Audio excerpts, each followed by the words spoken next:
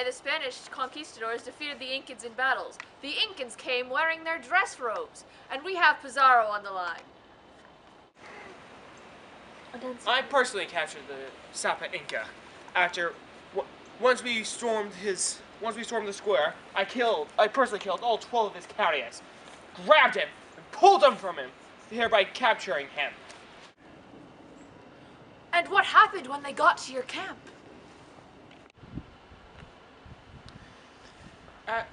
There they were, all in dress garb, information, just standing there, doing nothing.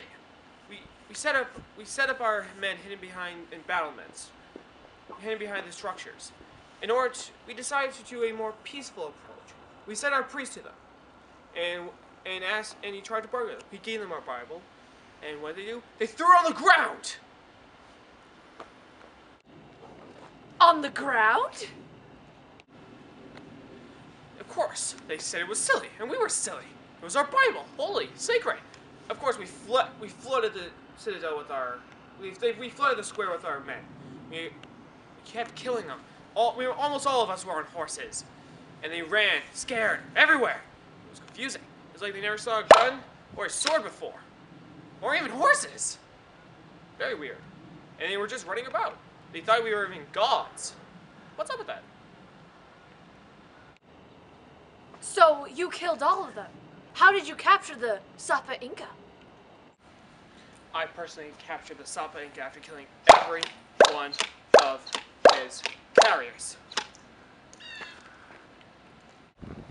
How did you treat him in prison? We let him keep his courts in his cell right over there. And on the occasion, we played a little game of chess. Did you kill him?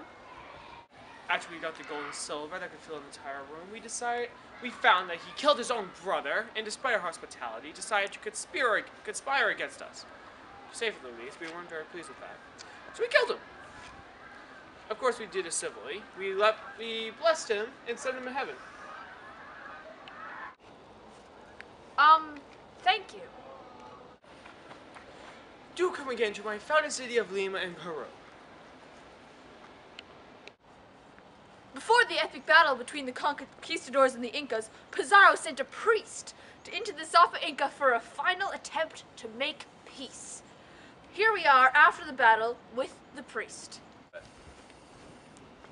I was appalled. The Sapa Inca was so full of himself, he went to the extent of throwing my holy book on the ground.